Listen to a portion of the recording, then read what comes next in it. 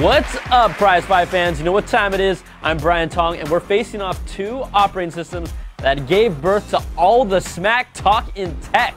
This is what the Prizefight was made for, baby, with a battle between Microsoft's Windows 7 and Apple's Snow Leopard. Now, I'll be stepping down from judging this fight to make everyone at home happy, and instead, we're bringing on 4 CNET editors to do the honors. Editor-at-Large Rafe Needleman, WebWare's Associate Editor Josh Lowenson, and Download's Associate Editors Seth Rosenblatt and Jason Parker. Now we'll take all the judges' scores and average them out to the nearest 10th each round. The final Prizefight score will be an average of all rounds using the same decimal system. Now when it comes down to these two operating systems, some tech heads treat it like a religion. We've got 5 rounds to go. First round is interface and design.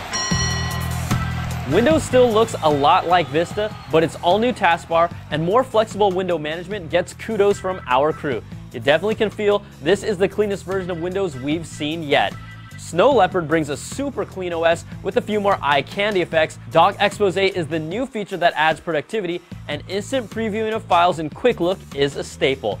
This was just too close to call, and our judges give both OSs a 4.3. Next round is reliability and stability. Windows 7 has been used by our team in all of its pre-built flavors and the release to manufacturing version. We've found that it's been sturdy and reliable. Josh hasn't had a system crash yet, but you know third-party software can change that, and no one has lost their data yet, but it's always a possibility.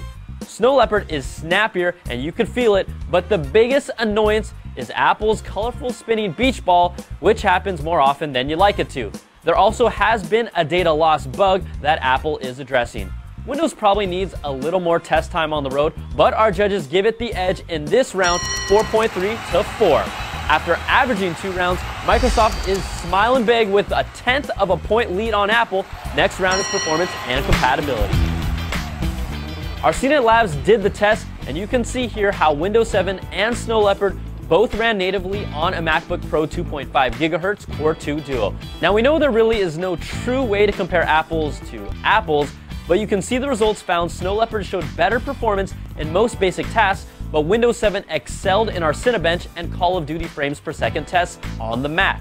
Our judges do know this isn't necessarily a Windows optimized environment, but they appreciate the improvements in speed and the leaner size of both OSs. Snow Leopard gets a small edge here with a 4, and Windows gets a 3.7. Next round is unique features. Windows gets props for its arrow peak, shake, and snap features and totally revamped taskbar. Plus, there is a lot more customization with themes, and Seth likes this. I do have to admit that Windows is even a lot more fun to use. Snow Leopard's features improve with Dock Expose, editing and publishing directly in QuickTime, plus the fact that it's now built for Microsoft Exchange support out of the box. All the judges agreed, giving Snow Leopard the higher score with a 4.7 and Windows 7 a 3.7. So after averaging 4 rounds, Snow Leopard takes the lead by 0.3 of a point, but this one is still too close to call. The final round that decides it all is value.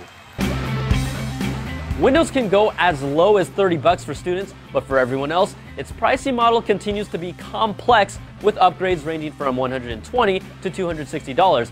And this is after the bad taste left in Vista users' mouths. Snow Leopard is not a standalone product and requires you to have Leopard. It's more than a service pack, but not really a whole new OS. At $29 for one version, it's worth it for the performance improvements alone. So in the final round, the CNET crew gives Snow Leopard the slight edge, 3.7 to 3.3. So let's average out all the rounds, and in a prize fight where Windows 7 jumped on top early, Unique Features was the round that made the difference for Snow Leopard, and it brings home the bacon, 4.1 to 3.9, and is your Prizefight winner.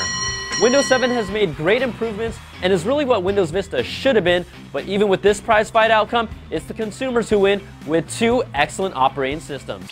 I'm Brian Tong. Thanks for watching. We'll catch you guys next time on another Prizefight. Whoop-ah! Whoa!